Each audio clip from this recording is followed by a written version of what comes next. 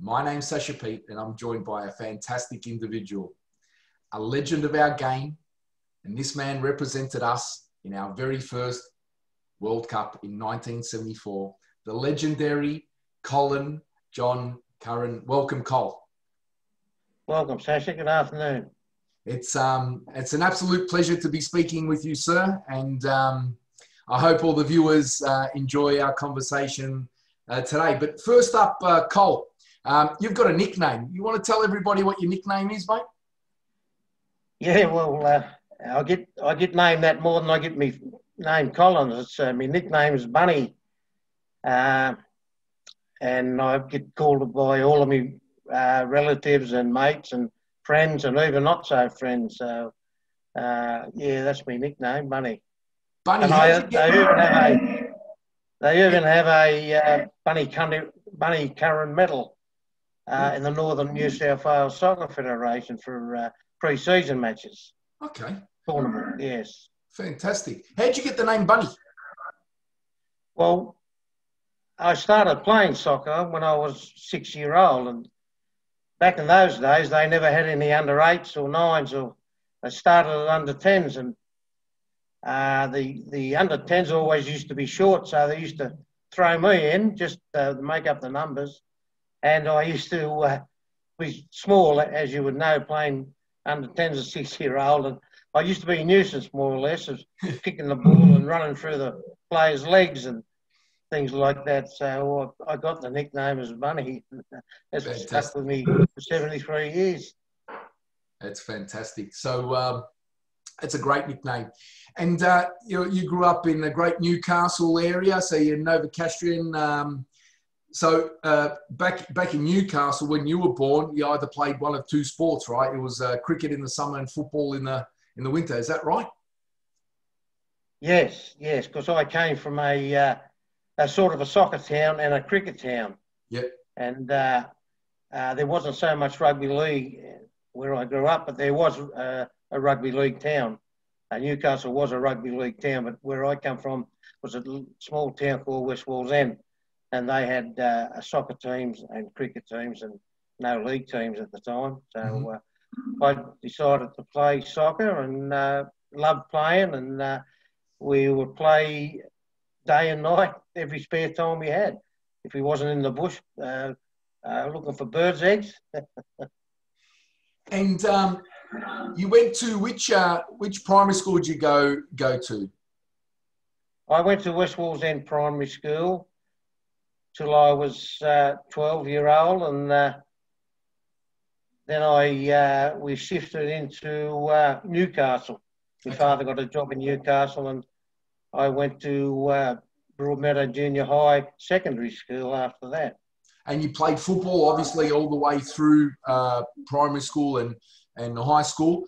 And you had a mate playing alongside you. Also ended up playing in the 74. The lead up to the 74 World Cup team. Tell us who your best mate is you grew up with. Oh, my best mate's Raymond Bartz. Raymond Bartz was one of the great soccer players of Australia. He was the Timmy Cahill of the 60s and the 70s. And we met when we were about 9-year-old playing representative school soccer for the schools. Yes. And that's how we met. We were about 9-year-old, and we've been mates ever since. So, and we're very, very good friends. How good's that? Two mates from Newcastle to end up playing Socceroos together. So we'll talk about that a little bit later. So cheers to Ray out there, and I know you've shared many, many good memories with him. So when did you first play first team football? How old were you, Col? I was 14 when I first played football, first grade football. Myself and Ray Bartz went to Maitland, which is 20 kilometres from Newcastle, and we had a chap wanted us to go up there and play for Maitland, and we both played in the early 60s. Our first our first go at state league football, as you call it. And Ray played first grade all year, and I played about 8 games first grade for Maitland. And we only stayed there the year, and the year after we were asked to go to Adamstown Rosebuds, which we both did. So, but that's unbelievable. 14 years old playing first grade football. You're still a baby at 14, right? So what was it like being 14 and playing against adults, you know, guys two heads bigger than you? It was very hard, I know, because it was we were thrown into the fire, so to speak, and from the frying pan into the fire. We were playing with older players who knew all the tricks and knew how to push you and shove you, and we soon learned that it was a pretty hard game at the time when we were at that age. And I take it, but a really good learning experience as well. When you play first team football at 14 and then you go across to Adamstown Rosebuds at 15-year-old, you're playing first team football there as well? Yes, we both played first team football the first year we were there, but it was good in a way because Adamstown Rosebuds is a very successful club, and they had a lot of good players come through their ranks. A lot of overseas English and Scottish players used to come and play there, and it was good in a way because we were only young and they were in middle-aged type thing, and they would get you by yourself and show you the ropes and teach you the goods and bads of football and help you along your way. And if you listened to them, you became all right. It sounds like you. It's nice when you're a local boy and you play at a local club and you stay there for a little while. I'm sure you had many good memories, you and Ray, playing for that club. But it didn't take too long before there was, I believe there was some kind of scholarship, and two of the lads, including Ray, ended up getting a scholarship to go over and play at Manchester United. Is that right? Yes, Adamstown's got in touch with Manchester and asked could they have send a couple of kids over, a couple of boys over each year to get some coaching and experience and that, you know, and I missed out on the first year. Yep. Ray went with a chap called Dougie Johns, and they went the first year, and they said, we're only sending 2, you'll be going next year. Yep.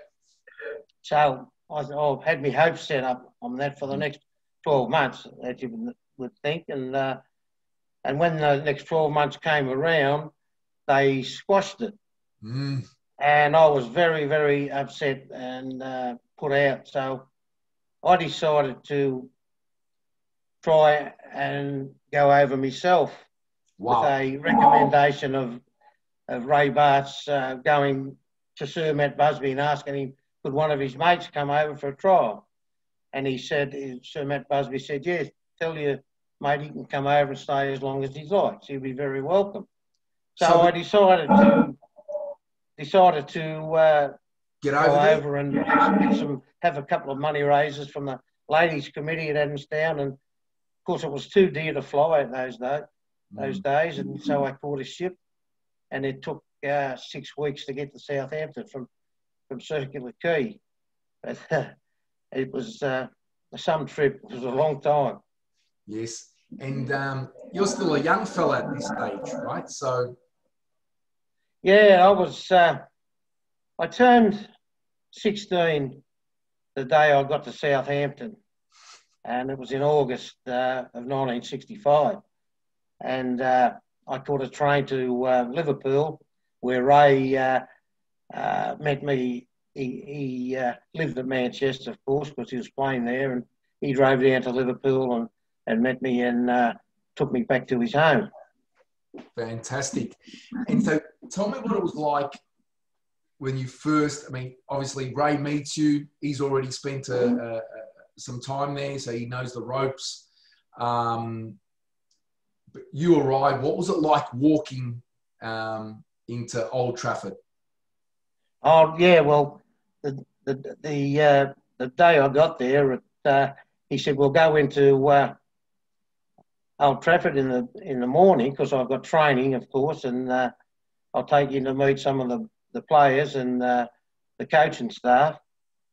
And we went up the back way of Old Trafford, and once you get up to the top and you look out onto the massive stadium, which held 80 to 90,000 at the time, and it was just like a great big hall with a billiard table in the middle. It was so eye opening. It was, never relinquished anything like that before in my life. But now there's stadiums like that all over the world. Yes. But it was a eye opener for me to see that great big stadium. No? Brilliant. So you from memory, they had a quality side. Then Bobby Charlton, George Best, just to name two. Who did you look to aspire to be like in that side? Well, yes, as you say, they had Bobby Charlton, Georgie Best, Dennis Law, Paddy Curran, Nobby Styles. A few of these blokes were in the World Cup, 1966 World Cup team. And Tony Dunn was a left fullback, which I played left fullback. And at training, they'd sort of take someone under their wing and give them some instructions. And that's when the overlapping fullback come of age, around about 60, 65, 64. And I liked to play that game. So he taught me a lot of things and how to attack and how to get back or get someone to get back for you if you're out of position. All that. And yeah, it was a wonderful club to be, wonderful atmosphere. The players were so good, and you think someone would be playing first grade matches, you wouldn't talk to you, but we even went out with Georgie Best on a few occasions, and he was just one of the lads. He was a very nice bloke, and Bobby Charlton, absolutely fantastic sportsman, and Sir Matt Busby, he was just a great man, and it was an eye-opener just to be there, let alone being able to train and then put the shirt on and play in the youth team. It was a wonderful experience. Brilliant. So I'm sure Georgie Best would have been one of the lads, the amount of stories that went on about him. He's lived a very big life. I think you would have learnt a lot as a 16-year-old going out in Manchester there. So we'll just leave it at that. Fantastic experience. You're 16 years old. You're playing in the B side there, the youth side. You're getting instructions. You're learning a lot. You could run. I've watched videos of you getting up and down the pitch. You had an engine in you. So how did you get that engine going, Cole? I think a lot of it's got to do with reading the play, knowing where to be, where to anticipate, and where to find the open spaces. So you could be.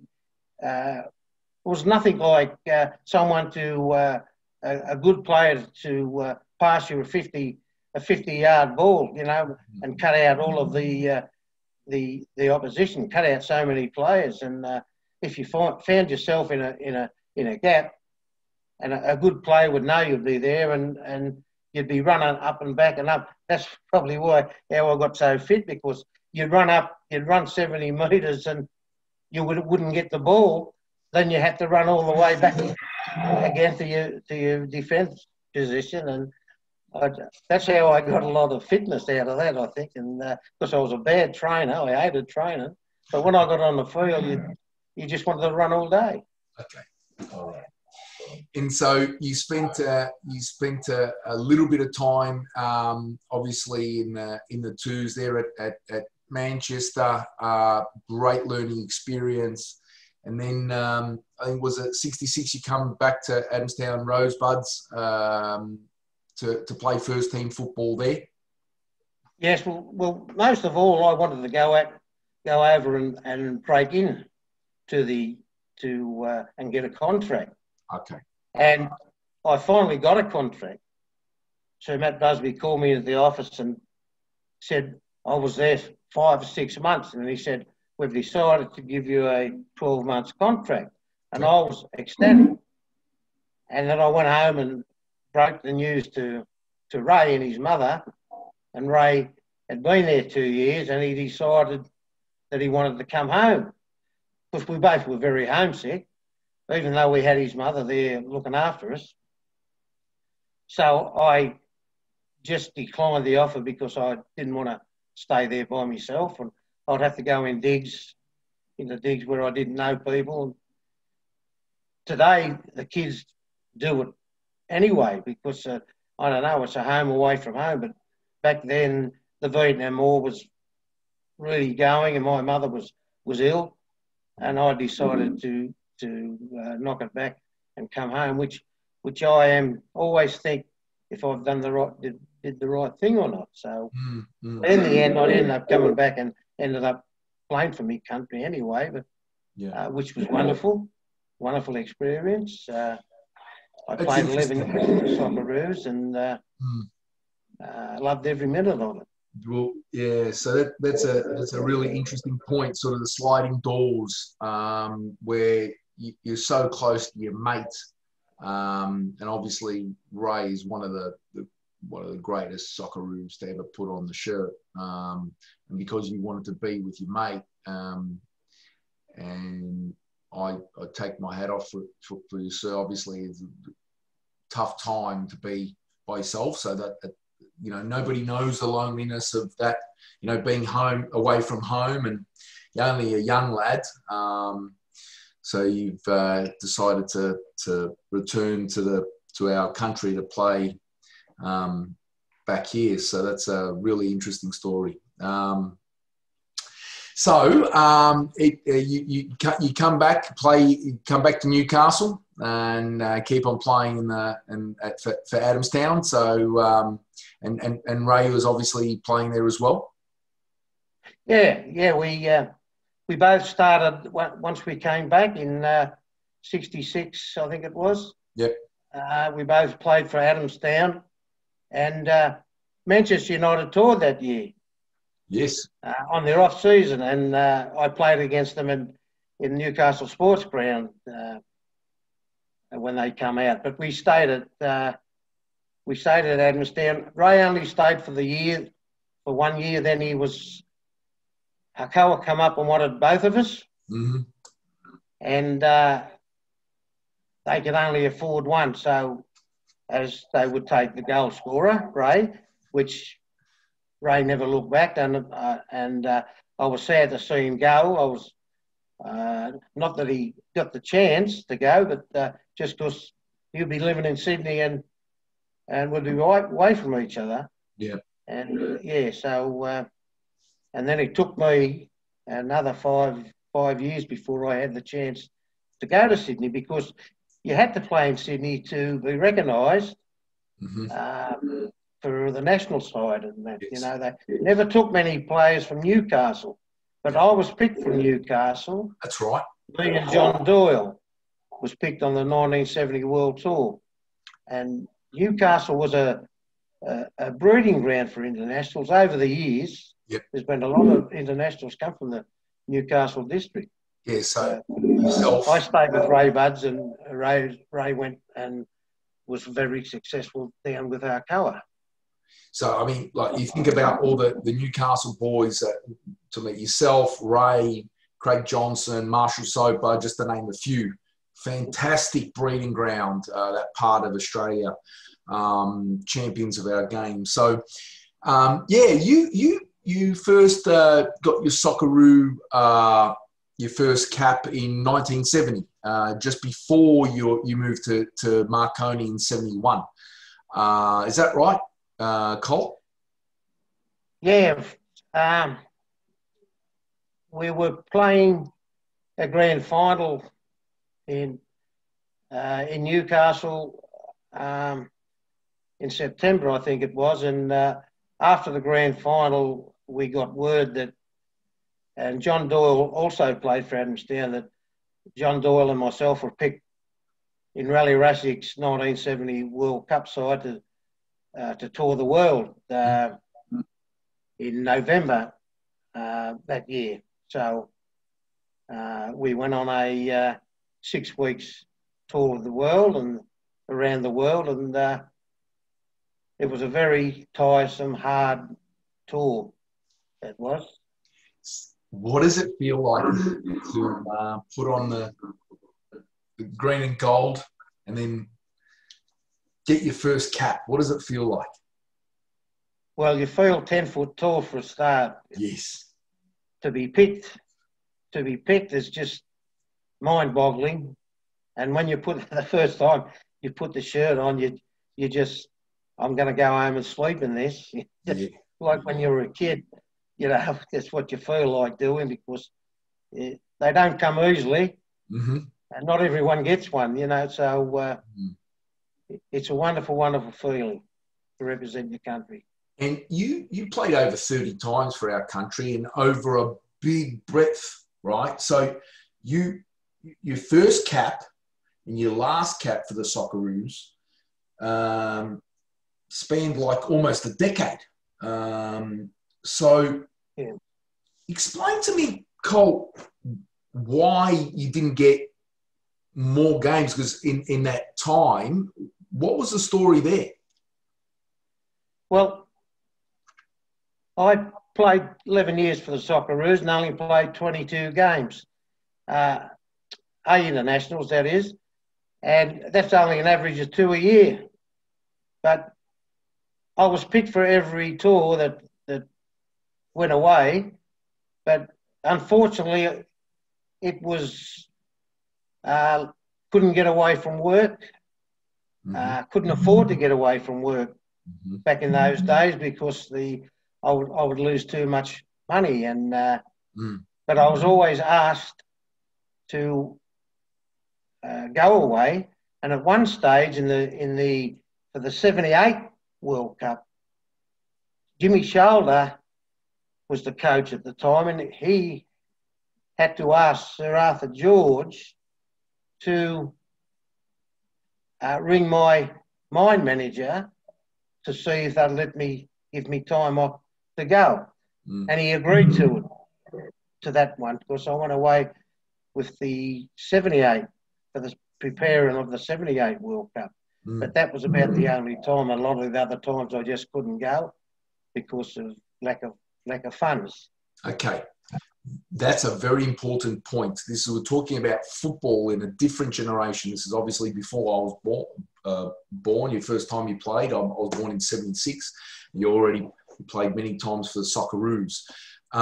But let everybody know what your job was, mate. I was working in a coal mine. Okay, there you go. And it was a pretty hard job. And you couldn't sort of leave. If you left your job, there'd be men short, and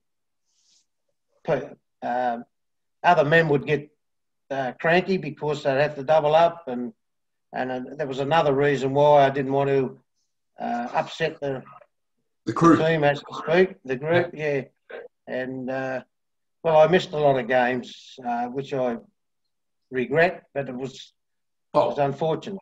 It's the life and the times, right? So, but I want everybody to think about that. You're spending a whole shift, right, digging coal, and then you go into training, or digging coal, and then putting on a Socceroo shirt. That's a tough life, mate. It's not easy, okay? Not everyone can do that. Think about right now, the players who play in our country, they just train, right? They're the full-time professionals, right? You spent hours and hours digging, right? Hauling it, moving it. That's a tough job, mate. I'll take my hat off to you. And people need to understand you could have played many more times, but you boys didn't get paid like you did. You got a family to feed. You got kids to raise, right? You got to put bread on the table. It was a big sacrifice to go and play for our country, because you give away that, your work doesn't pay you, all right, to go and play football. You have to sacrifice that, and whatever little money you get as your daily rate or whatever it was with the Socceroos would be a pittance compared to what you got paid in the weekly wage. Is that right, Cole? Yeah. Well, there's one example. Our goalkeeper, Jimmy Fraser, could not go. And I think Jimmy would have been the first pick goalkeeper, first choice. He had a business and he couldn't get anyone to look after his business. So he missed the World Cup over not being able to get away from his job. So there might have been a couple of other players that may have said that too, and they weren't picked in the 24. But, everyone had jobs, and it was pretty hard in those days, yeah. Yeah. So we're gonna tell me about the boss, mate. So tell me about what it was like being coached by Raleigh. Yes. Well, Raleigh was expression. It was hard, but firm. And hard and firm he was, and he never let you know how you were going unless you were your game was slipping a little bit. He'd come and once he had a word in my ear, and it was just nothing cranky about him. He just said something about you. Your game's slipping a little bit, saying that you never had such a good game today. Harry Williams you'd mentioned Harry's name, and I knew Harry played my position. And then I thought, well, I better do something about it, because he wouldn't blow you up or anything after a game, and that he'd just speak to you quietly and just let you know. Which was good in a way, because no one liked being balled out in front of the rest of the team, and that, but so he just let you know in a way. But so to you, he just quietly mentioned, look, I've got Harry Williams over here, just in case it's not working out for you, Cole. Harry's got your job. More or less to say that you missed the tackle today, or you missed this, or you done something. Shouldn't have been your game slipping a bit. Yeah. As you do, you might get a little bit overconfident, when you're playing, and you've got to be brought back into line. And really had that way of telling you, and he had the other time he had the way of getting an extra 15% out of you. Okay. With he'd praise you up, well, not to your face, but in the squad, in the team meetings, and it'd give you a boost that way. Okay. He was a very, very good coach. We didn't like him after a game at 5 o'clock the next morning, though. When we played a game, he would ring everyone in the hotels to get up and get out in the foyer for training for half an hour. So that's hilarious. So people need to understand, no recovery session, no like massages, masseurs. He's calling you up 5 in the morning and saying, boys, let's go. We're going for a trot. Is that right? That is exactly correct. And everywhere we were after we played a game, we got used to it, but we didn't like it, because we knew we were going to go, and you'd always have a restless night. Yeah. It's unbelievable. So he was a bugger for that, things like that. So he'd work you so hard. You play a game, the very next day, you're out working, no rest, on your bike, let's go. All right, so we're going to now talk about some of the lead-up games to the 74 World Cup in 1974. And in April, you boys played down the first game. I'm pretty sure it was at Olympic Park. You played Uruguay. You were selected in that side. It was nil in April. So, you know, Jack Riley's in goal, Doug Genovich, Peter Wilson, Manfred Schaefer, yourself with the back line. Jimmy Bouquet, Ray Richards, Jimmy Rooney, Ray Bartz, and Gary Manuel and Branko Buljevic were the 11. You boys held Uruguay, who were pretty strong side, 0-0 in Melbourne. What was that game like, mate?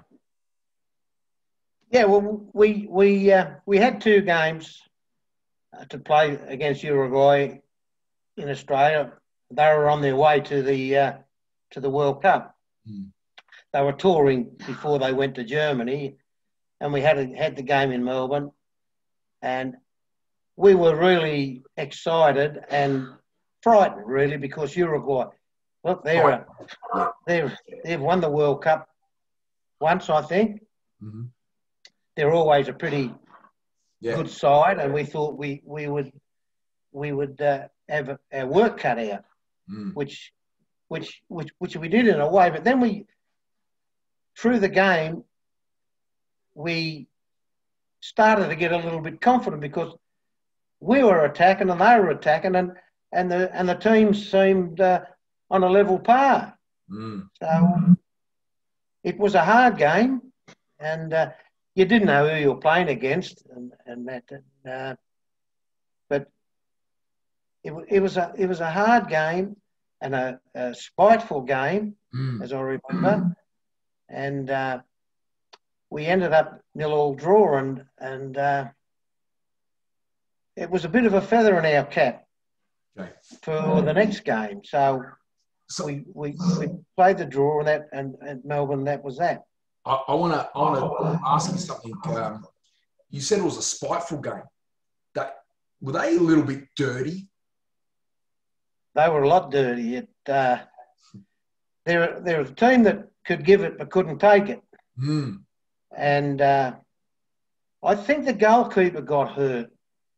And I think that's how the next match was a very spiteful match in Sydney. But I think they started to dish the fouls out and that in the next game, and it got pretty rough in Sydney. So yeah, it's like in April again. So it's only a couple of days after you've held a 0-0 draw. You end up winning that game 2-0 in Sydney. Obviously, the Ray Bart scored a goal and Peter Olton just before the end of the game bagged one. So from memory, Ray got injured in that game. Is that right? Yeah.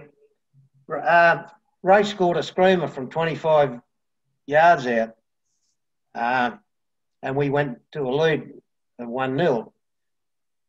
And shortly after, we had a corner, and Ray was in the penalty box, and the corner come across, and the bloke, one of the players, just went up and chopped him in the throat. And there was a big skirmish, and the Uruguayan players got the player that did it because the referee called him out, and the players got all around him and huddled him so you couldn't see. And then he come out of the huddle and his mouth was all bleeding. And the referee was Donald Campbell from Adelaide, and he sent the bloke off. And the players are saying, no, he's bleeding. Ray Bart's hit him. And Ray didn't hit him. He hit Ray, and then the players got him, and one of them thumped him in the mouth to make his face bleed. But the referee seen the decision and sent him off. Yeah. And in the meantime, the next day, Ray woke up and half his side was paralysed. Yeah. But during the game, it was on in the game. They were kicking and pushing, and we give it back, of course. And the next day, I was supposed to play with my club, Western Suburbs, and Lee Scheinfeld was a coach. And I got to the ground, and he said, "How do you feel?" "Okay." He said, "Get changed." I started to get changed. I took my shirt off, and he said, "Oh, put your shirt back on." So I said, "Why?" He said, "Look at your back." I had stud marks all over my back from where you had a tackle and fell down, and they kicked you in the back and things like that. How dirty! As you're playing, you don't feel things like that because your adrenaline's pumping and you're winning. So you just. It's important that people know this is not today with plastic studs. You boys were aluminium studs back then, and they were you could cut skin with those studs. Tell us about your boots in the 70s. What was it was metal aluminium studs? Yes, well, they were aluminium studs, and they were an inch long. I don't know what that is in centimetres, but an inch long is it's a good size, and they could make a hole in your leg. Yep. And if your player went over the ball into your shins, and we never wore shin pads.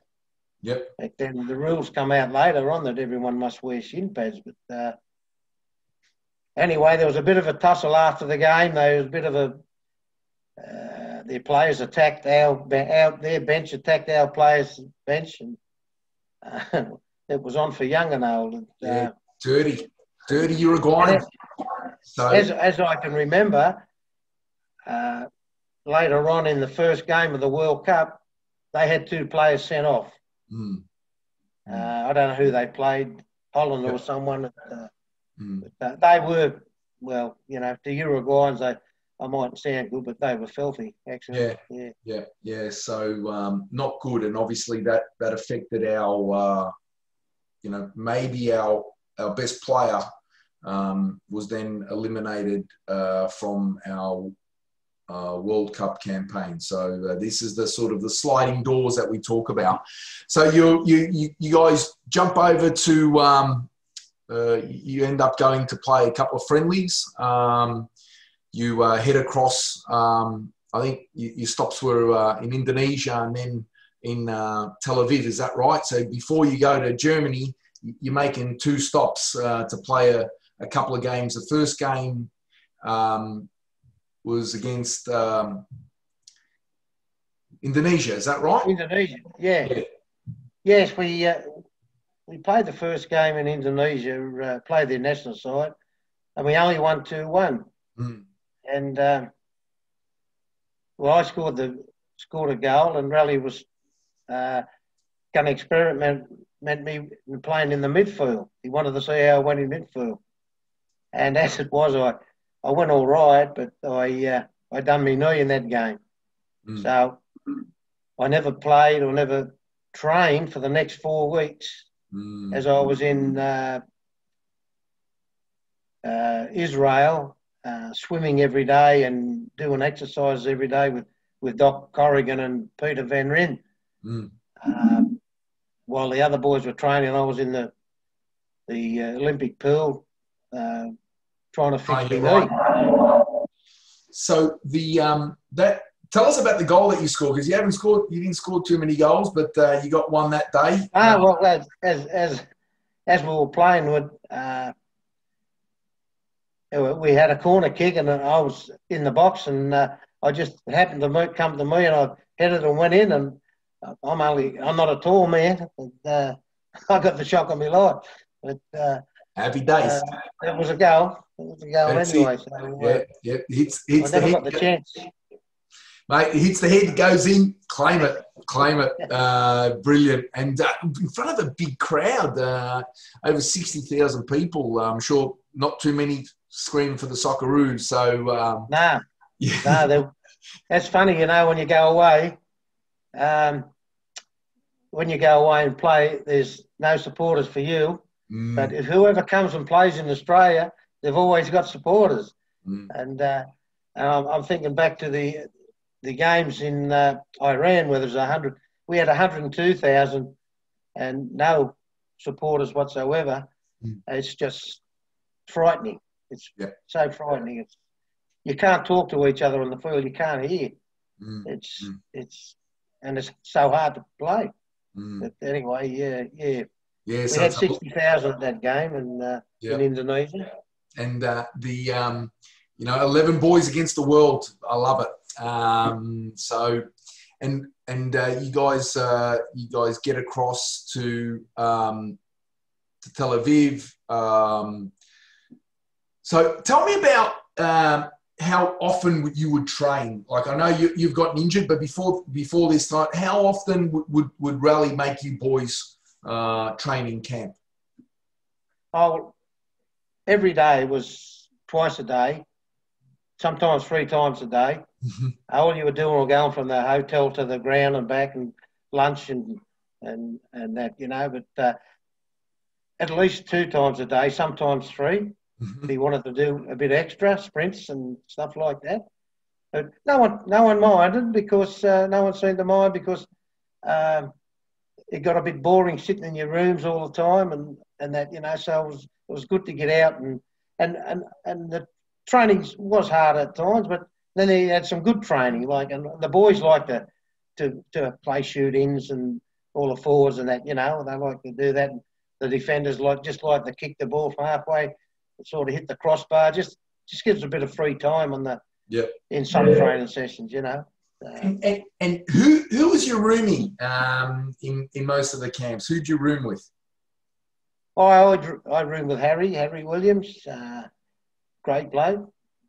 On the World Cup, I roomed with Dougie Jusenovic. Great player. And roomed with Johnny on the game to Iran. One game to Iran for a week, and all great blokes. So Johnny apparently was a big bookworm. Is that he kept to himself? Is that right in the room? Yeah, Johnny. He was friendly enough. John was a great bloke, but he kept to himself because he was doing a lot of studying. Okay. And I think for his TV job and all that, and he was always reading, learning. Yeah. And that, very quiet bloke, but a good, passionate. He was very passionate. But, he loved his fellow man. He loved his fellow man. He a great leader. Great bloke.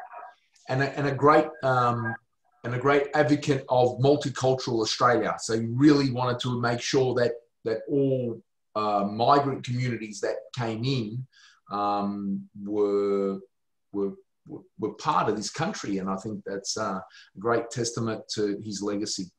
You roomed with Doug. The conversation would have been brilliant with Doug. I'm sure you would have been really talkative.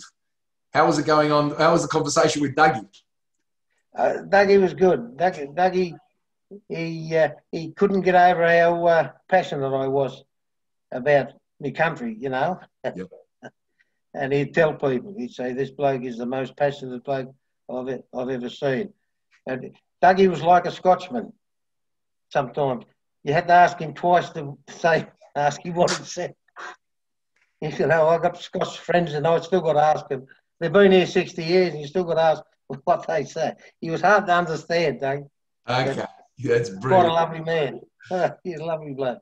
Okay, all right. So now you guys are in Germany, and it's June in Germany. What's it like, mate? To be finally what people don't understand, you guys made the last 16. This is not like now it's 32, right? You've got to progress from the group stage to get where you guys are. You're the champions. You're the champions of Asia, right? You've made the last 16 in the world, and you're playing. I think I wouldn't say the group of death, but you had a pretty tough draw, right? You got East Germany, West Germany, and Chile, right? So on paper, I'm sorry, right? On paper, you got one of the weakest sides. You look at the 2 German sides. On paper, they're a lot stronger, and the Chilean side, okay, maybe they're on let's say, on paper on par with us, okay? So what does it feel like? You're now in Germany. You're at the world stage. What were the people like? Yeah, well, first of all, you talk about the last 16, and when I was young, I thought, fancy playing in a World Cup. It's something you dream of, you know. And there are only 16 teams in the World Cup. And that night in Hong Kong, when we qualified, I was dumbfounded for ages. I just couldn't believe that we had made it. It was unbelievable. But anyway, we finally got there, and we settled in our headquarters. We come from Switzerland, and we were in Switzerland for 2 weeks, and we come to our headquarters in Hamburg, which was Hamburg SV's headquarters. Yep. I couldn't believe my eyes for the facilities they had there. It was motel. It was like a great big motel with. They had 9 full-size soccer fields, swimming pools, tennis courts, everything that opened and shut, and plus the guards with the machine guns and dogs, Yes. Alsatian dogs, after the other business in 72. Yes. Yes, and we were in a great place to be roomed at, and at our headquarters at. It was wonderful there. But we knew we had a task ahead of us. And Raleigh was very concerned about the East German team, because he went and watched them train and watched their facilities, and that he said they're unbelievable how they train, their facilities they got and all that. And we're just Australian workers here but as it went, we had East Germany to play first, and we could see they were fit when we started playing, and I think they could have played another 2 or 3 games after they played us. Wow. So they were so fit. But we done a good job for 75, 80 minutes. What was the message? What was the message before the game? That what was Raleigh saying before the game? What did he say? You know, you playing your first game of the World Cup. What was the overall message? Well, just play your own game mainly, and he'd say it's only man against man, but you've got to watch that Sparwasser, I think his name was. Yeah. He was one of the good forwards, but he was quiet. He was very quiet, and as I said before, once we got our second wind, and that we feel like that we're doing all right here. You didn't want to make a mistake, because you knew they'd pounce on you, and that, you know. But, we held them. Yeah, you held them. So you go into half time. What's the message? You 0-0. Obviously, you must feel good, right? You've held East Germany for 45. You know, we've had a couple of. They've had chances, but we've also done well on the counter. What's the message that Raleigh's saying to the boys at half time? Well, it's more or less just you're doing all right, playing just. Play your game. Take the game to them. Yep. Don't sit back and wait. Just take the game to them, and just play the game as you normally play any other game. It's and it's just a matter of time before something happens. Yeah, and it did happen. So the thing is, you know, when I watch back that game and the times that I've seen it, you're quick. Yeah, every time I watch you run. You know, because you are hurling back. And anyone who's played the game, it's happened to them, right? So only, not this year, last year, one came off me and went in. You know, the ball's played across and running back so fast, and you slide and you kick the ball. 9 times out of 10 that you would have sent that to Mars, that ball. But unfortunately, that was the 1-0. What was when you're hurling back, because they broke us, right? So they broke us down on the left-hand side, and the shot across. What are you thinking when you're sprinting back?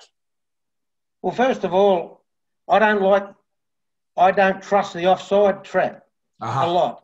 Mm. And I was out. Well, we're all out 20 metres from the goal line. Mm. And I don't know what happened, but all I can remember is someone put a through ball, and it went through the middle, through between Manfred and Peter. A good hard through ball, and Jack was out on nearly the 18-yard line, and it went under him, and I could see that, so I knew I had to get back to get it off the line, but my foot got tangled up in the goal post, and I couldn't get a swing on the ball. But I know, as you said, I can remember I run like the wind for that 20 metres, because I didn't trust the offside trap, and I don't know whether he would have blew offside or not. So that's why I run back after the ball was kicked. Yeah. Maybe it was my fault that kept them onside, but we're out far enough. But that's something that... Yeah, this is football. Yeah, so... It's football.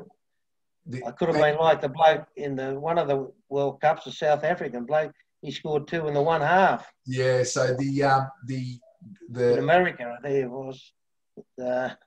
One in your career is bad enough. Yeah, no, look, this is it happens to the best of us, right? So it's not about that. You're trying to clear the ball, and every time I say, like, even when it came off your foot, I would 9 times out of 10 you do that again, you'll send the ball, like I said, to Mars, right?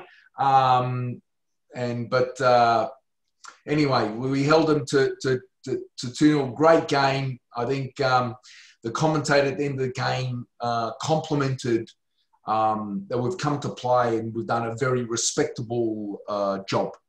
I remember watched that game a couple of times, and I think his name was John Motson, the English broadcaster, and he was so full of praise. Yes. For us on that game, and he kept on.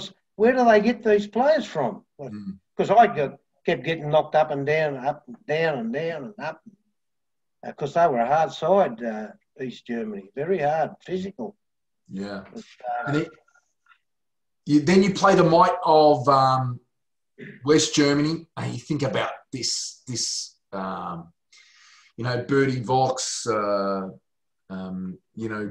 Werner, fantastic Franz Beckenbauer. We're talking about legends, all-time legends, right? And you boys, you part-timers are going to play them, right? So I know for me, they had the strongest team in the group. I know Raleigh might have said they're worried about the East Germans, but the West Germans, they were just first class, and the goals that they scored, they pinged a couple early. I think Overett scored one in the first 10 or 15 minutes. So they got off to a really good start. It would have been tough against them. Over a big crowd as well in playing against West Germans, over 50,000 screaming West Germans. That would have been tough playing against them. Yes, well, they did win the World Cup, and they are the best team I've ever played against. They were so good everywhere on the park. You think you had them closed down. You think you were going to win the ball, and they had options everywhere. They were brilliant. And it's only there's only one other country in the world that's I've ever seen as good as that, and that's Brazil. Like Johnny used to say years ago, back in the 50s and the 60s, Brazil could have played without a goalkeeper. Okay. You know, they were that good. But this West German side, they were absolutely marvellous. And I'll never forget playing against a team that was so good in my lifetime. They were absolutely brilliant. But again, fantastic result. I think, but they were just that they were too good. Okay, and obviously, you know, we respect where it's due. But against Chile, I think the result, we all know the result was 0-0, but I think you boys had the better of them. How did it feel against that Chilean side in the last game? Did you feel like you could get the points there? I thought we could have. I thought we would have. As the game went on, we thought these blokes are not as skillful as the other two teams we've played, and we could win this. And I can remember crossing the ball and Jimmy Mackay headed it. He headed it a foot off the goal line and it bounced over the bar. And normally they say when you head a ball, head it down. But the ground was that hard, although we had all that rain. The ground was rock hard. And it hit the ground and bounced over the crossbar. We couldn't believe it. And we had a lot of other chances in that game. And we were very unlucky. Well, we got a point, but very unlucky not to get the win there. Yeah, I think so too. What people don't understand is we finished 13th out of that. So it was either 13th or 14th in terms of the standings. If you take goal difference and all that sort of stuff in the world. Okay, we were the 13th best side in 1974 in the world. So an absolute fantastic achievement. Exactly, yeah. That's so much some sort of achievement anyway for all the hard work that was put into and the few years that was put into it. It was a good achievement, really. You guys did I think a fantastic effort. The games. Tell me what's it like where you hear the national anthem, Cole. You're standing there, and you hear our national anthem play. What does it feel like? Tears in the eyes. Okay. Tears in the eyes. That's and your chest is out, stuck out. And everyone sang it, which I was so pleased to see. You know, every player sang it with their whole heart. You know, and it's these things don't come along all the time. These representing your countries, and it's you work hard for it and you cherish it. And, yes. I'm still getting letters from people overseas that collect cards of footballers.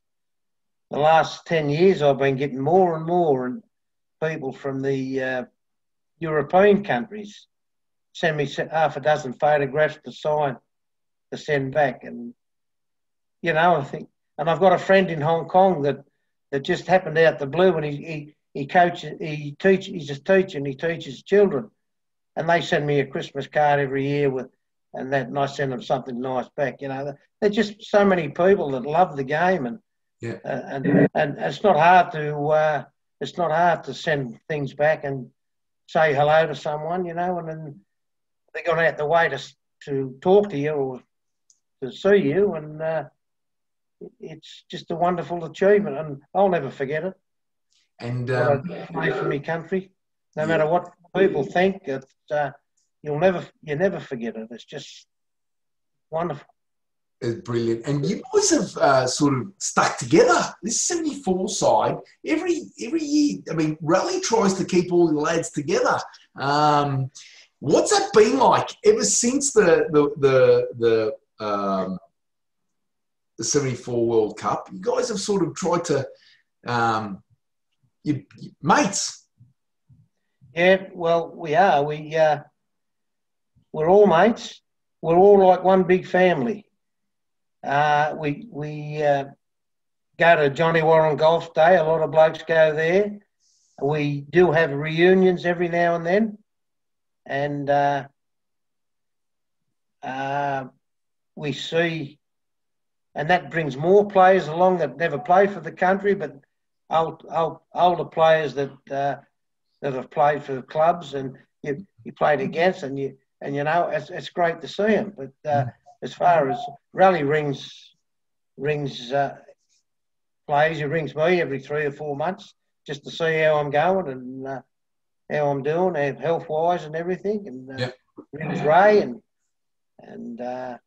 and then we catch up with the other mates and down at Johnny Warren Golf Day. And we haven't had a reunion for a while, but it's about time we organise one. Yeah, another one. Brilliant. So it's a testimony on what kind of mateship you boys had and how sort of the brotherhood of that 74 side. And obviously we know it took us a long time to compete in another World Cup. But yeah, you boys, you did us really proud. Yeah. You made history, mate. You made history. Yeah, well, you did. So what was does it feel like yesterday? Like you're thinking back? Yeah. Does it feel like it was like you're back in? You're thinking about games. We're talking about 74. 46 years ago now. Does it feel like you click back and you're there? You're remembering sprinting back for that goal or playing against Chile or West Germany or the studs in the back of the Uruguayans that you're on the. Does it feel like yesterday? It certainly does, Sasha. I can remember it just like yesterday. Every game, the whole three, and all through the tournament, and every time I've played, even the World Tour. Yeah. I can remember those games, and at least you've got them in your mind. You'll never lose them. You'll never lose your photographs, or that you might lose them, but the rest is in your mind, and you can still see it. Great. It's good to have.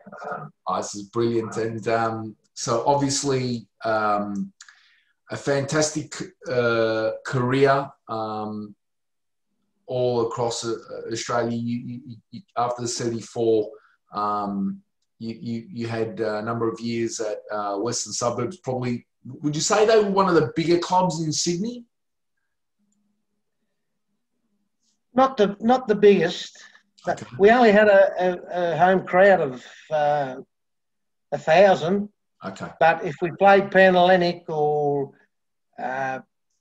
ethnic clubs, Croatia, would get 5,000 or 6,000. Of course, the Greeks and that would travel. Yeah. But our home base was only about 1,000 people. But they were very, very good club. Very good club. Very professional. I really liked it. They offered me 3 or 4 years I had there. Yeah. And then after that, you went. You left Sydney and back into Newcastle. And you finished up your career back at playing in Newcastle. Is that right? Yeah, well, the National League started in 77 or 78 when I was playing for West, and I had a year there, and then Newcastle got into the second year. They were allowed in, and I went back to Newcastle and played till about 81, 82 there. Yeah. Before I finished. And we had an average crowd of 13,500 at Newcastle. Newcastle was a soccer city and a league city. Yeah. And I can remember we played Pan-Hellenic or Sydney Olympic in Newcastle, and then 5 kilometres away, the British Lions played Newcastle in the rugby league on the same day. Mm. And we had 18,300 and they had 5,000 at the league. But now it's reversed now. The league gets the big crowds now and the soccer gets the smaller crowds. They're still up to about 8 or 10,000 soccer. But it's a soccer city, Newcastle, and there should be more internationals coming from this area, and there's not. That's a bit worrying, really. Yeah, obviously, we won't comment too much. Obviously, we've today's the 31st of October, 2020, and Newcastle in some strife for what's happening. You know, the ownership, etc., in the A League, and you know, my thoughts are with the club, and my suggestion is go back to your roots. There's a lot of young Novocastrians there. Play the boys. There's plenty of people that would I'm sure that would be happy to give their wisdom and help. There's a lot of people in Newcastle that, you know, if they were asked, they would, you know, happily share their wisdom. So, what are your? Would you like to comment on what's going on now in the Newcastle side in the current A League? No, not really. It's a shame. I follow it. It's a shame that it's gone like this. This is another time. It's gone like this a couple of times before, and if someone don't buy them, I think they'll never get back in again. Yeah, look. So the talk is if they can't get a buy, they go out, they'll never get back in again, which is a shame because they've got to have it. The amount of juniors up here is unbelievable. Yes, and the boys from that region need a pathway for success, just like you had a pathway, right? So you had that pathway to success to represent the national team.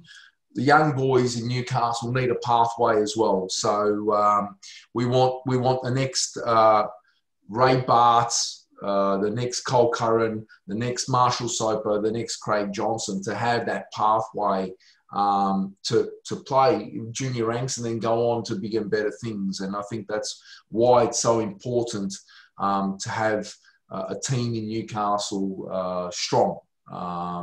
And not just down the bottom, but a strong team. So talk to me about your greatest memory as a Socceroo. Well, the greatest one would have to be in Hong Kong, where we qualified. To see that ball go after, it was such a hard game, and to see that ball go in the net, and there was still 20 minutes to go, or something like that. How in the hell are we going to hold out? But it was such a feeling that you'd only have to feel it, to realise what it's like. And after the whistle blow for full time, it was just bedlam on the field with the players in ecstasy, actually.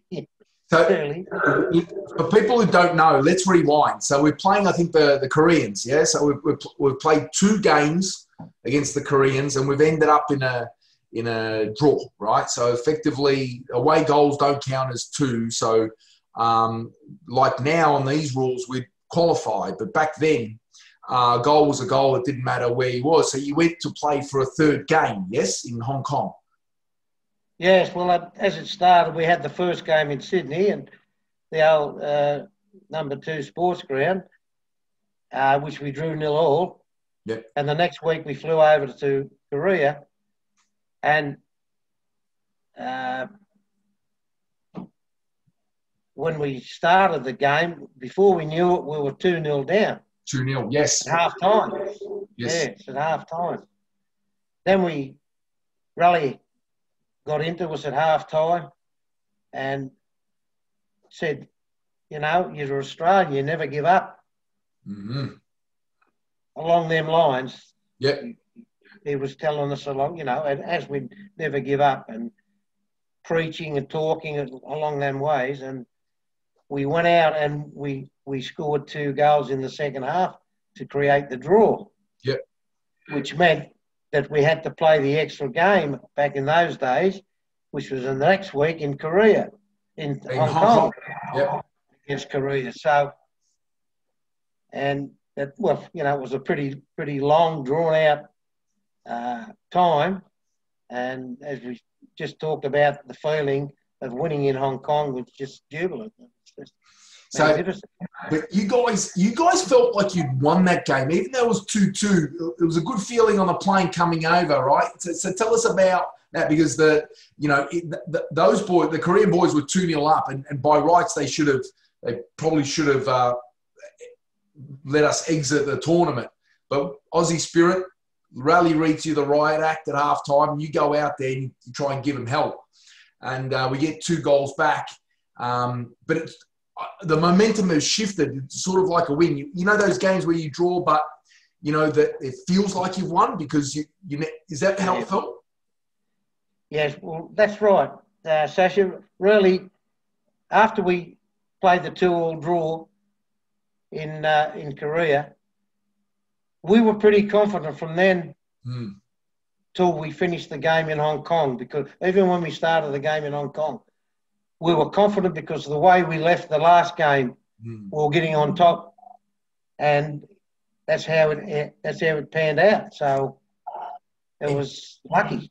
Tell me about that goal, because I think, right, that is the best goal that any Australian side has scored. And I know there's been a different goal that got rated as the best goal, but for me, when that ball left Jimmy's boot and it went in the net, like I think it was like from 25 or 30 yards. It was a pinger. It was all the minute it left his boot, it was going in. What did that feel like when that goal went in? Well, yes, you could tell from the moment it left his foot that it was going in. He just hit it at the right time, the right place, and the ball had sort of hit the net and bounced back out before the goalkeeper noticed it. And it was a classic. It was, I don't know, 25 yards out, something like that. Yeah. A long way. Yeah. Hit through defenders and that, you know, it's a long way out, and a smashing goal. But it'd have to go up as one of the greatest that would. It was a brilliant goal. Jimmy Rooney passed it. And all you boys ran. If I remember the footage, everybody ran to celebrate and jumped on top of him. He's like unbelievable. We nearly smothered him. And you would say that game was your greatest sort of the greatest feeling playing as a Socceroo. Exactly, yeah.